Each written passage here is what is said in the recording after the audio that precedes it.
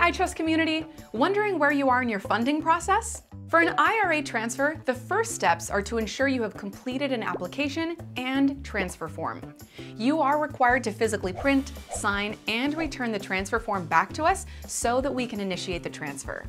After ensuring your transfer form has been printed, signed, and returned to iTrustCapital, we will confirm it has been processed through your dashboard or via email.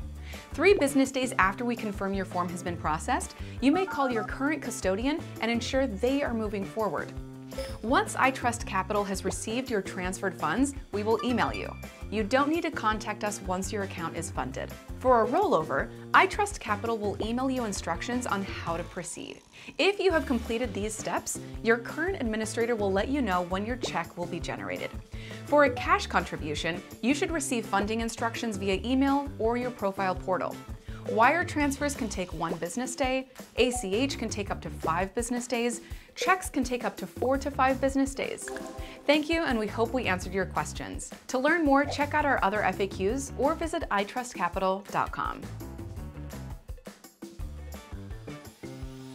Cryptocurrency is a speculative investment. iTrustCapital doesn't give investment advice, so consult your investment advisor.